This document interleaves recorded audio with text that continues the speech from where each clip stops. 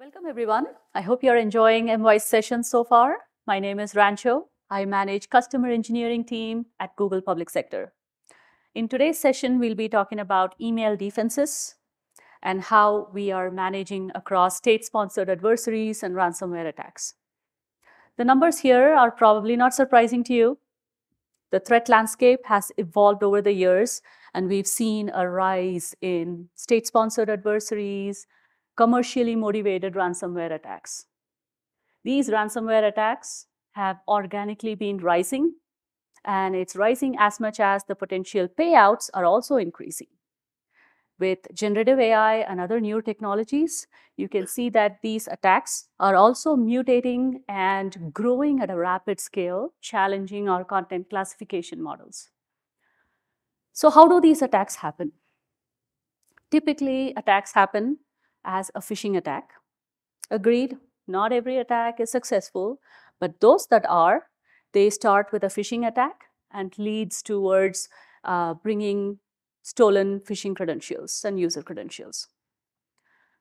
So let's go over one large, commonly seen attack, ransomware attacks. We heard so much about this in the panel today morning, in the keynote, if you attended, right? Any ransomware attack begins with an email. Surprise, surprise. It starts with the attacker sending a malicious attachment, or they send embedded links within the email that has a redirected malicious link. Users, giving the benefit of the doubt, they could click on it, they may not click on it, they can accidentally click on it. Once the malicious attachment downloads into the device, it starts its exploitation.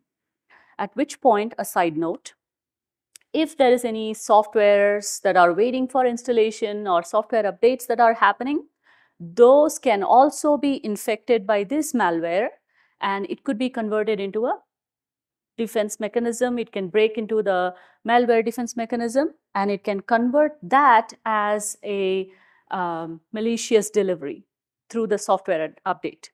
And that is called as the supply chain attack. Further, it goes and spreads across your network, trying to check where else is the user having access to the data or access to other servers, and it starts exploiting everything, encrypting the data that the user has, and finally leading to an extortion for future revenue generation as well. Considering how the threat landscape has evolved, even our security design has also meaningfully changed. We started off with the security model where we considered trust as an attribute, where users are within the network or outside the network. You've heard this multiple times, the castle and moat analogy. That has its own limitations, and we have evolved into an early maturity model where it has continuous validation. And further, we realize that data by itself need to be protected with zero trust. So the data needs to be inventoried, protected against accidental or intentional data leakage. How do we create a cloud service with zero trust in mind, right? It has to be cloud native. You don't want the solution to be attached to your device. A truly browser-based architecture gives you the freedom of eliminating any such vulnerabilities and macros associated with it. It also gives the users the best user experience, if you think about it. It has the flexibility for the users not to carry their devices around, and it gives them the defense in depth, making sure that every layer of the data path, it's completely protected end to end. And it is all stored in a data server that has full protection with no vendor in the middle attack. It's completely owned and operated by the cloud service provider. So this zero trust, when we implement zero trust, we use the model that's defined by CISA, United States Cybersecurity and Infrastructure Security Agency. According to their zero trust model, we make sure that it is real-time protections. It's not sharing or allowing a user access and then revoking. It is real-time, AI-based, automated protections, and it gives that best user experience. Think about it. You don't want the security to be overly restrictive. You need the user experience to be better for your users. And it has to be integrated with all the other legacy services and systems that you use. With all of these in mind, we've created an email solution that has an enterprise-grade security and built-in AI defenses.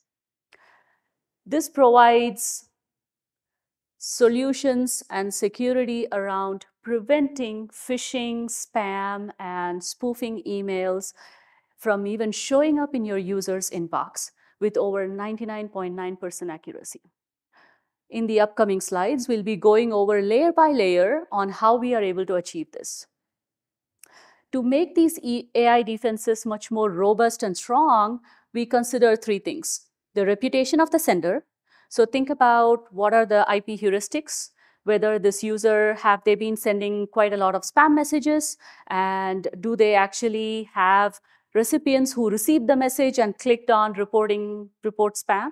So these reputation and clustering of the content to check what are the types of content the user sends, all of these put together trains our ML and AI model to build that reputation factor.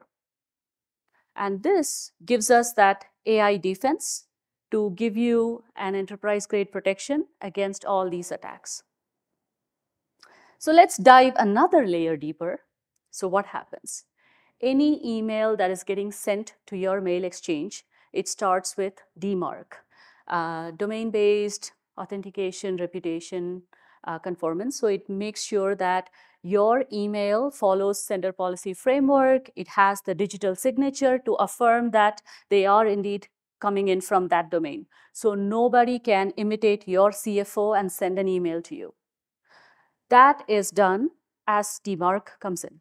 And then there is a whole lot of deep scanning that is conducted during the pre-delivery phase.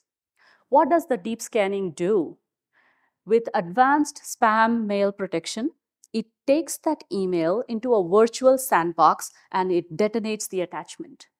It opens up the attachment to see whether it's malicious. Does it actually download anything? Is it causing anything to start into a worm type of mode, or is it going to exploit your source? So it checks all of that. And after detailed tests are conducted, then the email is being sent into your inboxes. At which point, users go through another layer of antivirus protection. And for your own domain policies, for example, you may have some data loss protection rules.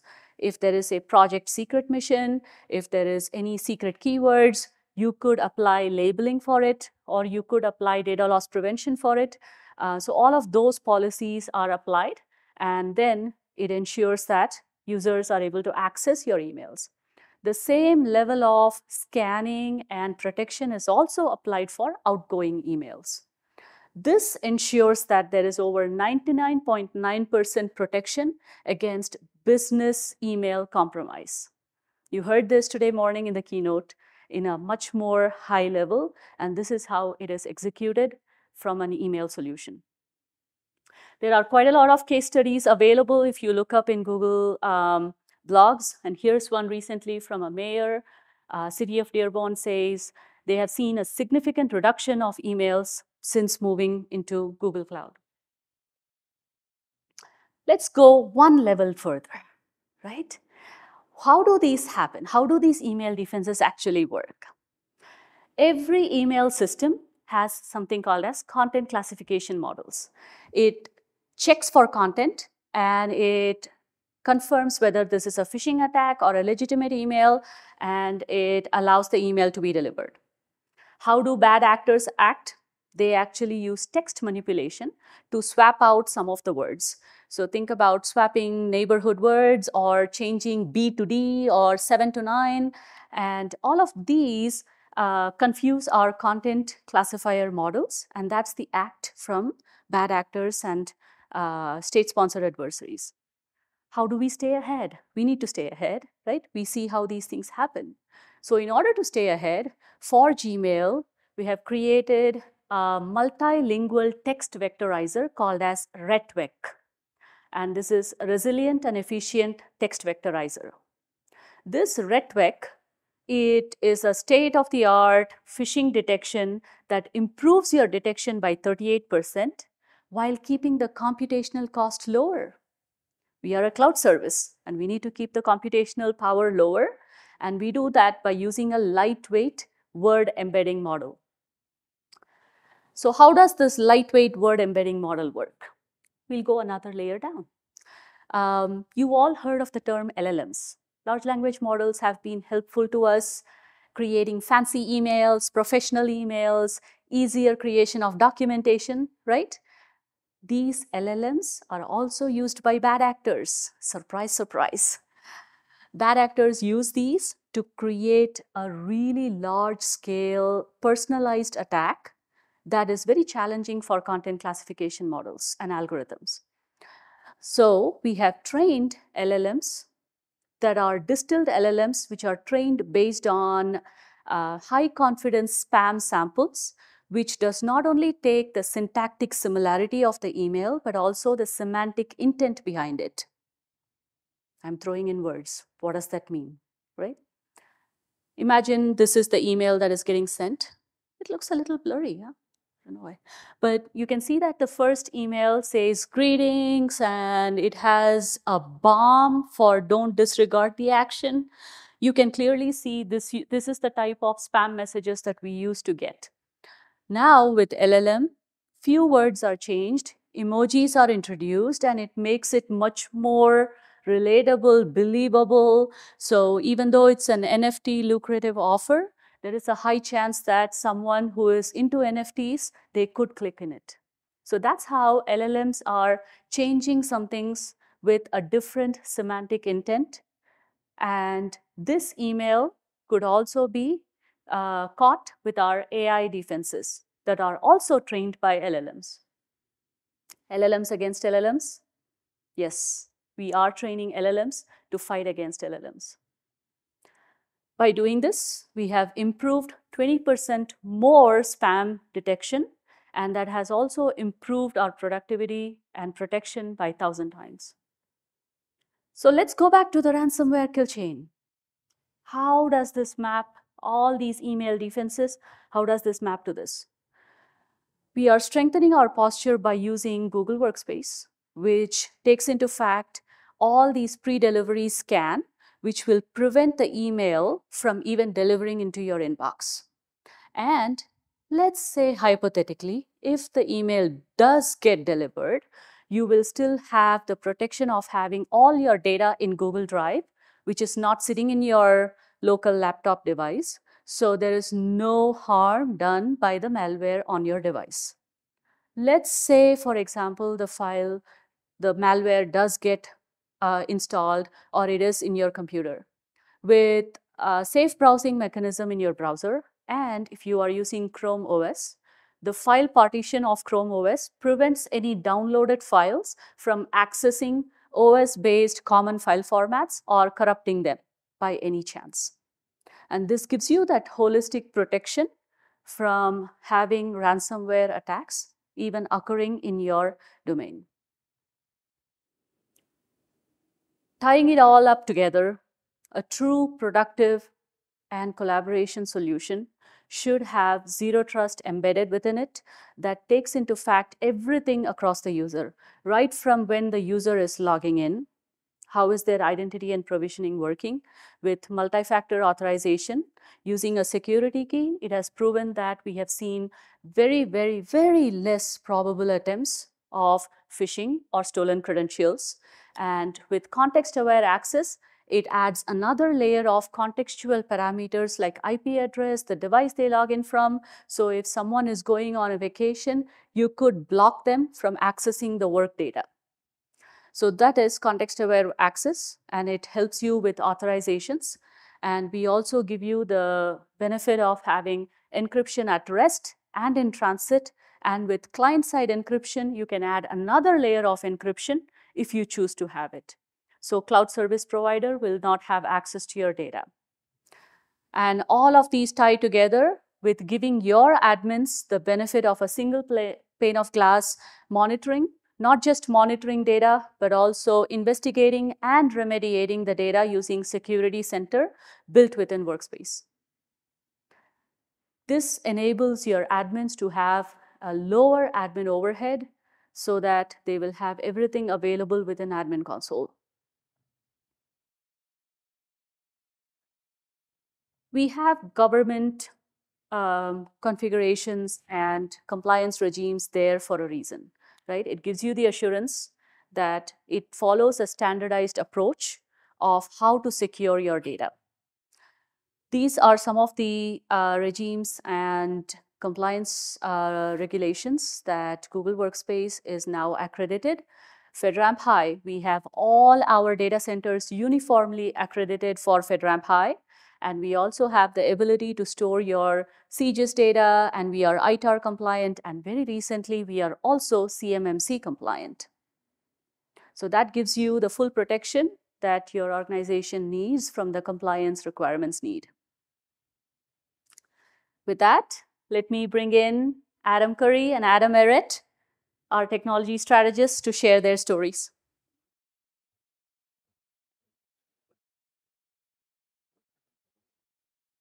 All right, thank you for coming in. Okay. Thought my mic is sliding. Okay. All right, welcome, Adam. I hope you are enjoying the MY session so far. Would you like to introduce yourself? Sure, certainly.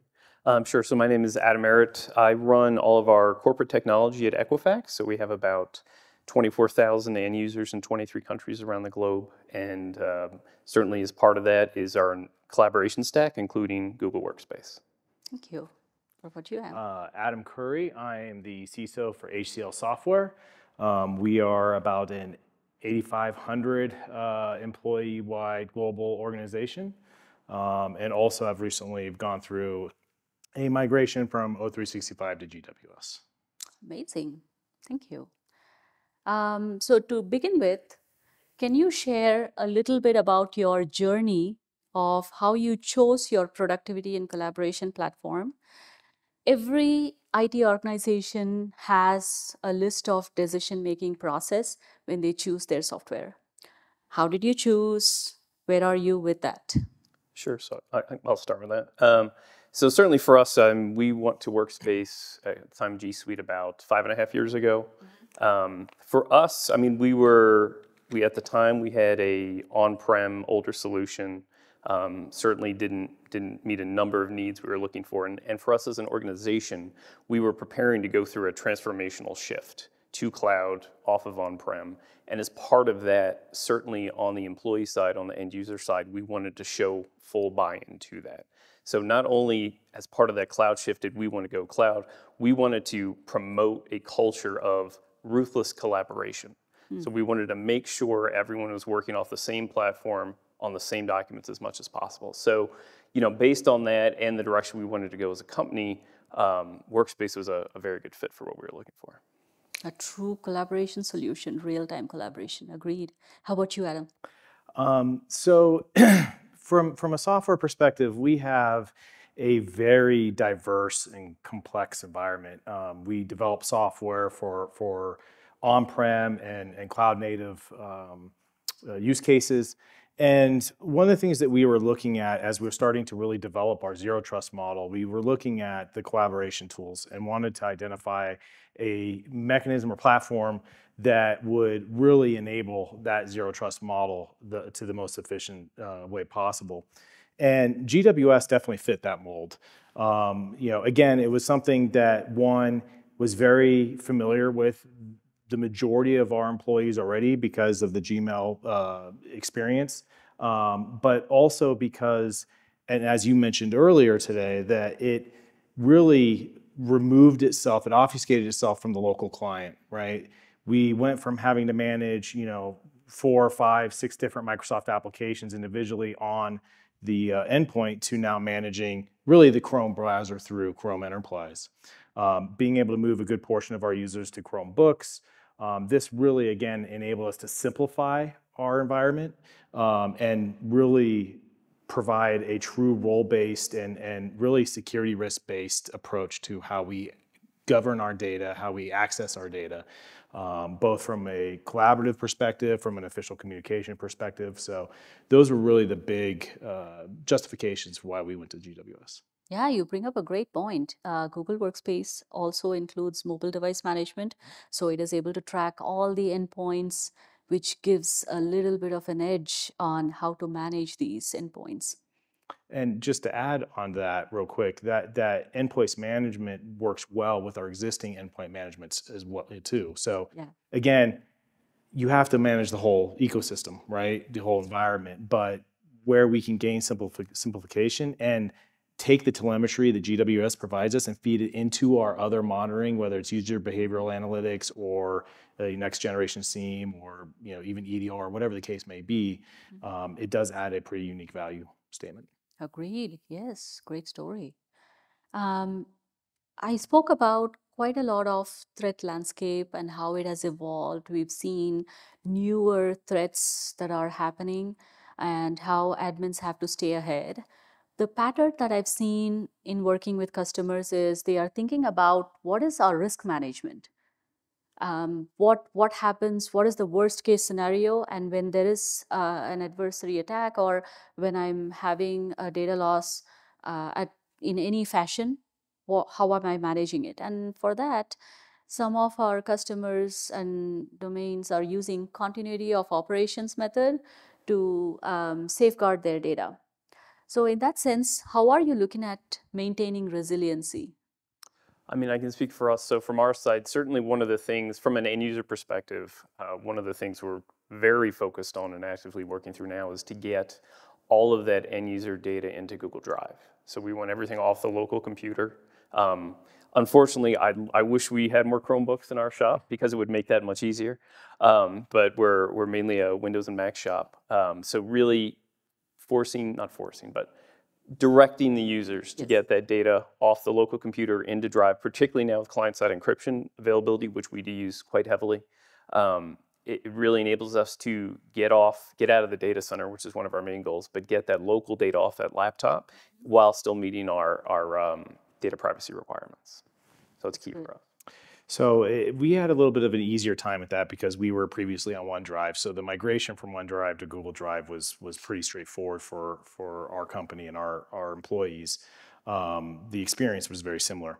But that being said, the cyber resiliency, and as we've seen with things, it doesn't have to be just a malicious attack, right? It could be a bad code deployment, Yes. as we've seen recently.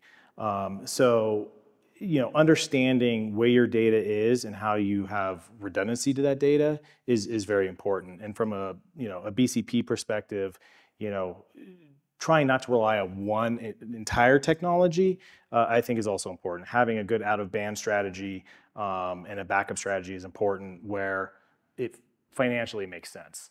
But that has to be weighed. Every company has different unique needs, requirements, and so you kind of have to take that on a case-by-case basis. But for our company, again, getting the majority of our data into GWS was a pretty straightforward task.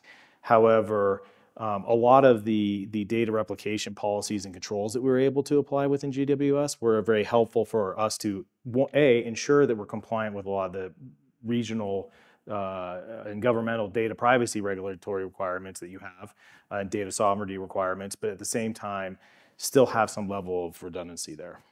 So, and taking that on a data classification layer approach as opposed to just a holistic data location or storage. That's right. Yeah. With data classification, we also have automated data classification that's trained by our AI models. So you don't have to create those manual configurations. You can have the AI models train and classify data automatically. You also bring up a good point about compliance regimes. In my day-to-day job, I work with several government agencies and explaining how all our data centers are FedRAMP high. No, tell me, how do I actually get a FedRAMP high domain? Your domain is currently FedRAMP high. That's our explanation. So I go through this on a day-to-day basis. So Does any of the compliance requirements make sense, or is it a requirement for you all? Which ones are important? So certainly for us, a number of them are important. We are looking at, as a company, we're looking at our own FedRAMP compliance for different lines of business there. So Workspace already being FedRAMP High is certainly a significant help for us in laying out what that landscape will look like and what the overall kind of architecture looks like for the FedRAMP compliance that we're working towards. Anything similar? Yeah, so we have very similar requirements as well. Given a number of our customer bases, our customer requirements become our requirements. That's right. And so having a broad range of customers in different verticals and industries dictates that we have a pretty robust set of regulatory requirements and be able to meet those.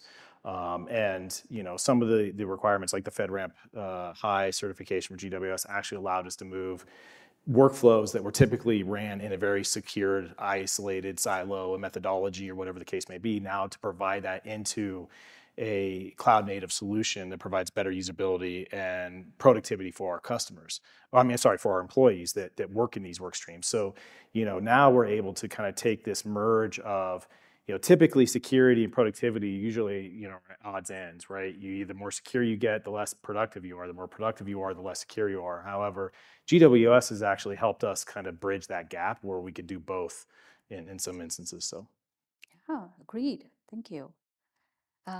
So from a technology standpoint, I was explaining about zero trust and how we make sure that it should not be overly restrictive and how you need to have a good balance about user experience. So how do you manage that? You deal with a lot of PII data. Yes. So it is a constant balance. I think Adam started to touch on it, right? It's a constant balance of the user experience to the level of rigor around security and regulation. And finding that point, and there are ways to adjust it, but finding kind of that middle ground that creates that good balance is, I really feel it's kind of a never-ending cycle. So it's, we'll step on, we'll go through one process and we think we've got it right, and then something new will come along and we'll start to go in a different direction. So certainly from a cloud-focused standpoint, being on a complete cloud platform gives us a lot more flexibility there. Yeah. My kind of, as the advocate for our end users, one of my mantras is any device, anytime, anywhere. So how do you do your job at your kid's soccer game like at 4 p.m, right? So I want to make sure I'm enabling my users to be able to do that while at the same time balancing where they are in the security environment and ensuring we have, well-rounded controls around everything. Agreed. Yeah. That's the work-life balance. And you having multiple offices across the world, how do you manage that? Yes, so that's one thing I will say that I found out that having had an IT career for a good portion of my career and then moving into the security realm, that contention between technology enablers and security is vital. It has to be a healthy contention, and sometimes it's not. But that having healthy contention is, I strongly believe, keeps you in that sweet spot of the appropriate levels of security controls as well as user productivity. Now, there are hard requirements, right? We have regulatory body requirements. Our company has to deal with MIDI and CERT-In in India, a whole slew of different data privacy, GDPR, CCPA. India has new data privacy as well. And then, you get into a lot of the different third-party attestations and certifications that you have to attest to. So you do have to some extent, there are some requirements that are static, for lack of a better term, but realistically, the way you enable and apply those controls, you have some level of creativity based on the technology that you apply and how you bring all that technology together. And again, being able to do that with the user productivity it's again kind of risk 101. What's the impact to the business versus the security risk or the data loss risk or whatever the case is, and where's that happy medium? And so again, it's different for everybody. There is not a magic solution for everybody, but that working with the teams, the constant feedback from the employees is critical here. And also educating them on understanding why we have to do some of these other things, right? So as long as everybody comes together, you will find that harmonized zone, if you will, between the two. Agreed. Yeah. So, in closing out, what advice do you have for maintaining a security best practice for other agencies, for other organizations? Um, so you have to take, again, all the data approach. You have to take a common sense, again, security approach. You can't do security for the sake of security. However, you can't just be the wild, wild west and let things fly. So you have to understand what your risk profile is for your company. Where do your high risks sit? And then how do you go through and what tools you can bring to your advantage to help mitigate those, right? And again, it's in a lot of cases, it's custom fit for each company. One thing I will say though is you'll never rest on your laurels. You can have all the best security tools and practices and controls in place. Doesn't mean that something will not happen at some point in time. So it's not just about being secure, it's about being ready. So. Yeah, and I'll say, one thing we've really focused on from a kind of just a threat landscape is around centralization of tooling. Because if you have 4 different chat tools, that's 4 different layers, 4 different areas you have to protect. If you centralize on single systems, whatever they are, but you centralize on those single systems, that significantly reduces those threat vectors. So that's something we've been massively focused on, that and also on the zero trust side of things and making that a simple transition for our employees as well. Agreed. Yeah. With Workspace having the power of coexistence, we've seen many, many customers using legacy services and exploring video for some other solution and chat and drive with Google. There is a mix of usage. So it definitely resonates for most organizations. So with that, thank you so much for sharing your journey. It Thank was you. a pleasure hearing how you navigate all the security challenges that you face on a day-to-day basis and how you still maintain sanity in your organization. That's the key. Thank you for coming out here and sharing your thoughts. I will open it up for any questions if you all have. Yeah, hang on one second. Let me come on up there so everyone can hear you.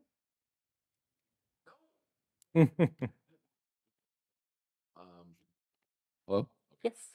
Back to your email part of your presentation. As far as, users be users, right? So you have users that will constantly mark stuff as spam or phishing that isn't. Even stuff that is like internal general communication. Far as your AI doing its training and its learning, how do you ensure that it does not accidentally mark legitimate mail as phishing and spam because of user activity? Thank you for the question. I'm smiling because I have a teenager son, and he does that for all his teachers' emails too. But yes, that's where the reputation comes into matter. When I was talking about how AI defenses are designed, we not only take the AI reputation, the IP address, the sender, but we also look at the content and the semantic intent behind it. If that user or the sender, they have never sent such emails to others, or they don't have the habit of sending mass emails, those would not hurt their reputation. Unless there are like hundreds of users that are clicking this as report spam, the reputation does not hurt. So that's how we have trained the spam detection models to take into factor the clustering of content and improving our spam detection based on that. And just by clicking report spam, it does not hurt the reputation. Thank you for asking. Next question. Okay. Are you sure? Hang on one second. We are recording this for people who are missing the session, so definitely. Then I'll talk quieter. Thank you. I was really, it's good to hear from folks. I think it sounds like both of you came in with really realistic expectations about what you wanted out of this transition. Um, I'm curious to hear from both of your points of view. What were some surprises along the way? You had realistic expectations around the technology, the change management, and the benefits that you were, at least some of the benefits that you were going to get out of this. But I'm curious what surprised you. So for me, having done a large email migration 5 times now, the surprises are 98% of the time are with the users. It's typically a people problem. It's rarely a technology issue. We will have surprises around, we need, this document format, or we have 2,000 users that need VB with Excel. There could be, there's always something on the end user side. So I think a lot of it, and to kind of follow on to that, I think a lot of reducing surprise comes down to user change management, right? So not the technology, I consider kind of really the easy part. It's the user change management, that having the right team involved, making sure you're collecting as much feedback as possible before this transition, because typically we do this in a big bang approach. So we migrated 20,000 users in one weekend, right? So you want to be as prepared as possible up to that time. But really focusing on what the key end user use cases are and understanding what the outliers are key areas that will help find those issues before they happen. Because there's always going to be something, but it's almost always on the end user side. I don't know if you had anything. So we did a migration a little bit more spread out than that. We did it in 3 phases, so not quite the big bang. We had the same challenges that you had, and we identified those pretty quickly, where from a Microsoft perspective, right, you have very complex Excel documents, which honestly is kind of a more traditional way of working, right? We actually spun up a support team to combat this, and we had to be very reactive with this. We weren't anticipating it through our research, through our working with the users. We knew it was going to be a problem. We did not know how big of a problem it was going to be. And so we actually very rapidly spun up a team to help support migrating these complex Excels into actual database and leveraging analytic reporting, from Google and from other tools as well, to really start building that process out. So doing data lakes and things like data fabrics and things like that, and really kind of going down that path. It didn't eliminate all the use cases, but it did get probably 90% of them. The other challenge that we had is, and I've done a number of email migrations in the past where either I've moved platforms or I've switched domains, but I've never done both at the same time. I would recommend not doing that. That's probably not a good idea. It was a little painful for us, just building that reputational for a brand new domain. And we also decided to use a .software domain, which is kind of a new, I don't want to call it a URL. vanity URL, but it was a new domain that in itself doesn't have a high reputation. So those were probably the biggest, oops, we kind of tripped over ourselves there and got a little greedy. So my recommendation is, if you were going to do something to that effect, do it in phases. So. Thank you. Yeah, that's a vanity URL. I'm coming.